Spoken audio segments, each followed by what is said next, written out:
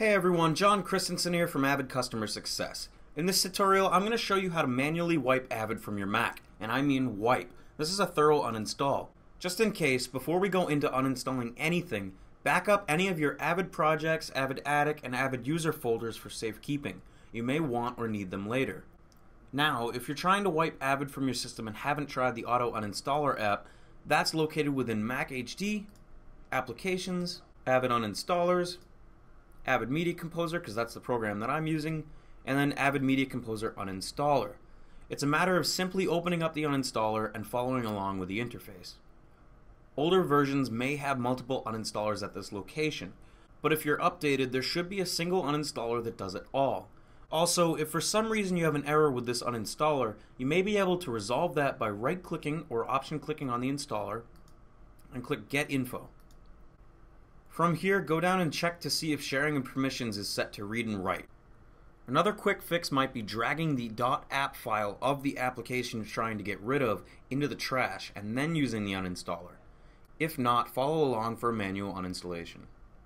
The process I'm about to take you through is on a Mac running 10.8.3 with Media Composer 7 installed, though the directories should not have changed much, if at all. Of course, I want to remind you once more to back up your files. If you delete them and they're not backed up, they're gone forever.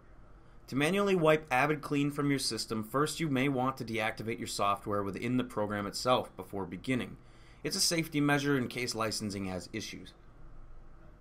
To do that, open up the application and go to Special and then Deactivate Software License. This is going to deactivate the software license for your program.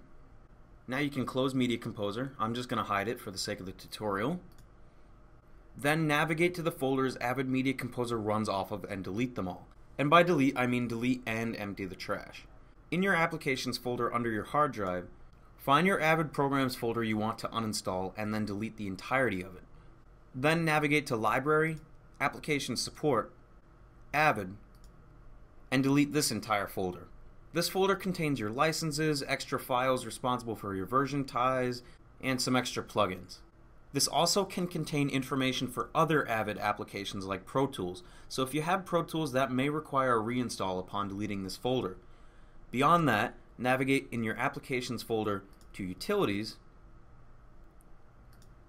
and then Avid Utilities. Delete this folder too. Lastly, I recommend opening up your Disk Utility app, open up your system hard drive, and click First Aid.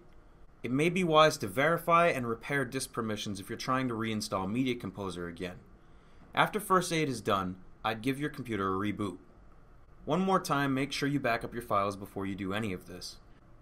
I hope this helps you guys out with the uninstall process. Good luck guys, have a nice day.